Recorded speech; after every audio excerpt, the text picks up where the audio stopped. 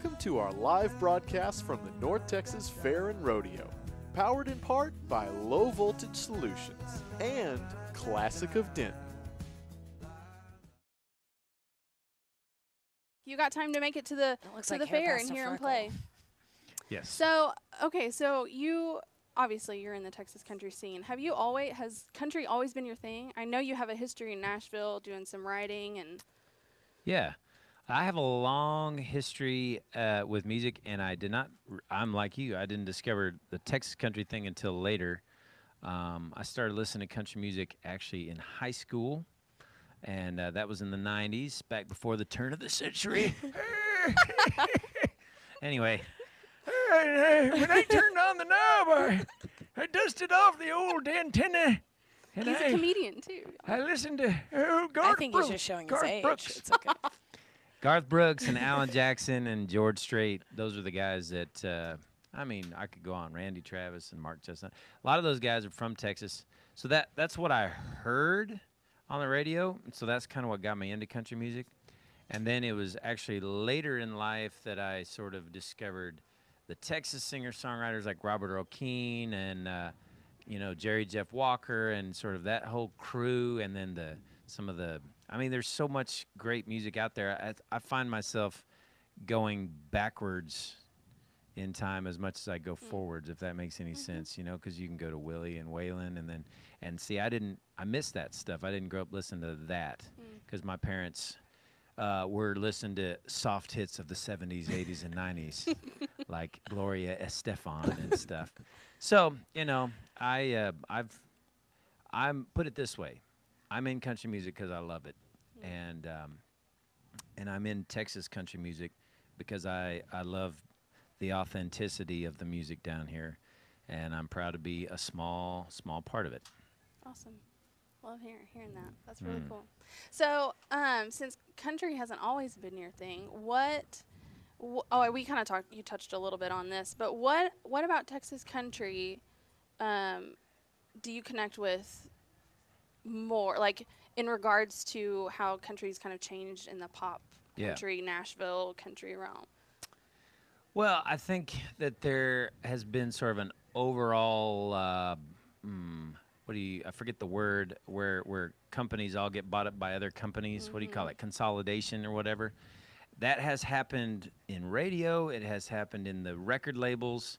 And so you end up with a thing that's very sort of corporate feeling, and it's driven by like products and quarterly profits, and some dude in some office in New York is saying, well, is this test well? Is this going to sell? I don't know. To me, that's what it's become. And in Texas, I feel like it's still the old school, like go out there, put on a good show, sell your CDs out of your trunk of your car, or these days your little downloads on on Apple iTunes or whatever. But the point is that you build your fan base one show at a time. You make your own music your own way, and there are fans that support you and make that possible. There are radio stations here in Texas that will still let you show up and play on the air, and they'll play your music even though you're an independent artist. So it's old school like that, and for me, it's old school in a good way because it allows artists to be themselves. And that's the thing, because Texas music is so different. It's so diverse. Well, that's what you get when people are just being themselves. True. When everything sounds exactly the same, it's because there's a dude in an office somewhere, like, calling the shots, making it that way. Yeah. So that's my opinion. No, yeah, I've noticed that just in my tiny little bit of experience in the Texas country on the outside, of course, because whatever. But yeah, I can appreciate that, making honest music that's true to yourself, not overproduced, and nobody else is calling the shots but you. That's pretty cool. Yeah, and there's a lot of talent in Nashville, tons of talent, I've got a lot of friends up there and stuff, but I know that they all feel that pressure to do whatever is selling right now today, more so than what they feel in their heart, and that's rough, man. I've got a low tolerance for jumping through somebody else's hoops. That's Texas, baby. Come and take it.